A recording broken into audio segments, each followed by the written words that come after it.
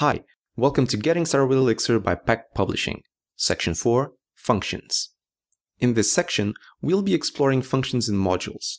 You'll learn how to create your own functions, use pattern matching on them, and employ anonymous functions as a means of reusing algorithms. Let's move on to the first video, Functions in Modules. In this video, we'll start by revisiting the concept of functions and see how we can define and call them in Elixir. We'll then proceed to explore the concept of modules, which are containers for functions. So let's start first by revisiting the concept of a function, which you should already be familiar with when we've talked about them in functional programming, all the way back in Section 1.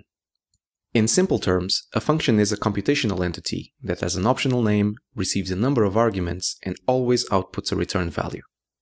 In most programming languages, functions provide a way for us to reuse computations or commonly use repeated code. We can easily combine functions to express more powerful computations when we need. This is what a function in Elixir looks like. This function, named sayHello, takes no arguments and returns the atom hello. Looking a bit more closely at this structure, the function has a name that comes after the def keyword, sayHello. The list of arguments is placed inside parentheses, this case in particular being an empty list, so the function takes no arguments. After that, the body of the function comes in between the do and end keywords. A function can have multiple expressions inside its body, but only the value of the last one being executed is returned. In this case, the function only returns the atom hello. When the function has no arguments, the argument list can be omitted in its entirety, yielding a cleaner definition. Calling a function is very straightforward. Just write its name and the list of values to substitute the function's arguments. When calling a function with no arguments, the argument list can be omitted as well. This is the same we did when defining it. When working with Elixir, you may often find function names with a / and a number in front of them. This is the Elixir and Erlang notation for describing a function. The number in front of the / is the number of arguments the function takes, its arity. Elixir allows multiple functions to exist with the same name but different number of arguments. It's good practice, though, not to have functions with the same name do different things depending on the number of arguments, so they should be related in some form. Sometimes, we have functions for which we want to have default arguments in place, in case the caller does not wish to pass them. For this case, let's assume it would be useful to have the function return hello you in case the argument name was not passed.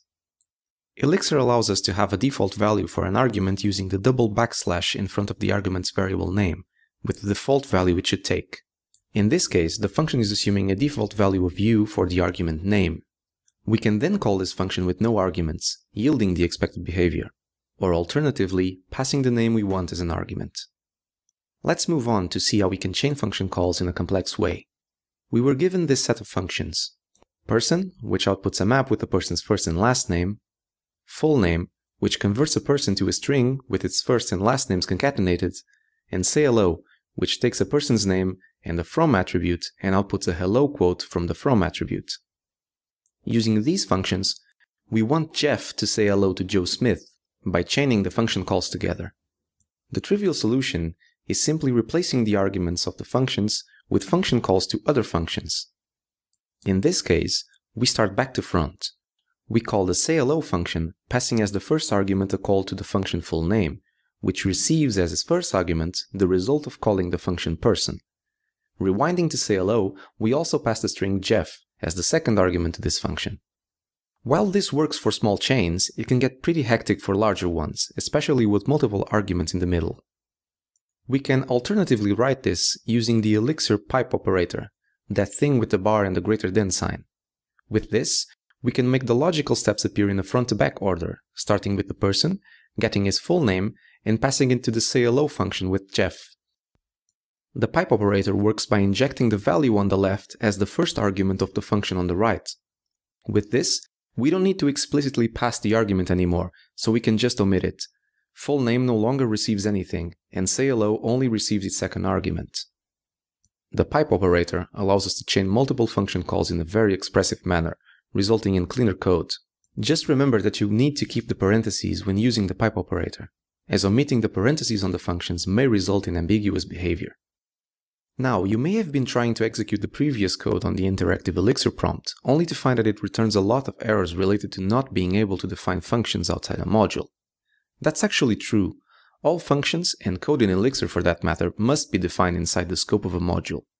Modules are groups of related code expressed as functions. Think of a module like a box or container with some name, and in which we can place various functions. Here, we're depicting a module named Basic Math with two functions, add, which adds two numbers together, and square, which multiplies a number by itself. And this is what it looks like in code. We define a module in pretty much the same fashion as we would a function, but using the def module keyword instead. Inside the body of the module go our functions, add and square. Notice that the add function is showing the shorthand notation for its body. This can be used when the function's body is a one-liner. Calling functions belonging to a module is again similar to what we've seen earlier. The only difference is that we prepend the name of the module followed by a dot and then the function call.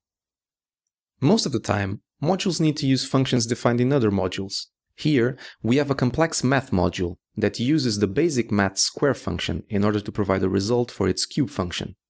This requires that the square function be prefixed with the module name, as we've seen previously. We can change the name of the basic math module from the perspective of the complex math module by using the alias keyword.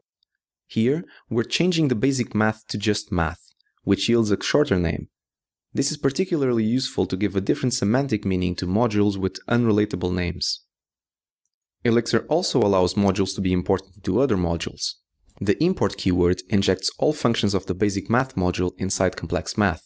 With this, we can use the square function as if being part of the complex math module, without the need to prefix its module name when calling it.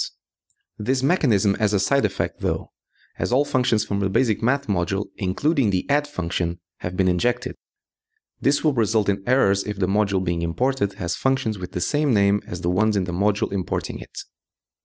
By using a limiting keyword, such as only in front of the import statement, we can limit the functions being imported to just square. The only attribute takes a keyword list of function names and their arity. So in summary, for composing modules, we can use alias to reference a module by a different name, or import to include the functions of a module inside another. There are also times where we don't want certain functions to be exposed from our module. In this example, we have an allow function that calls sayAllow to calculate its output. We just want the calling party to use the allow function, not sayAllow. Elixir provides us a different keyword for defining private functions, defp. Private functions can only be used from within the module they were defined. Modules also allow the definition of constants. They are very useful for referring to literal or complex values that need to be used by different functions and to which we want to give a name. Constants are defined by the @ symbol before their name. In this example, we're defining a constant allow and assigning it the atom value allow. In our function below, we use the constant to output the atom. This value is bound at compile time, so it cannot be modified during the program's execution or by any other function. In this video, we've defined functions and learned how to call and chain them. We've also explored the concept of modules and how we can compose them in various ways using the constructs provided by Elixir.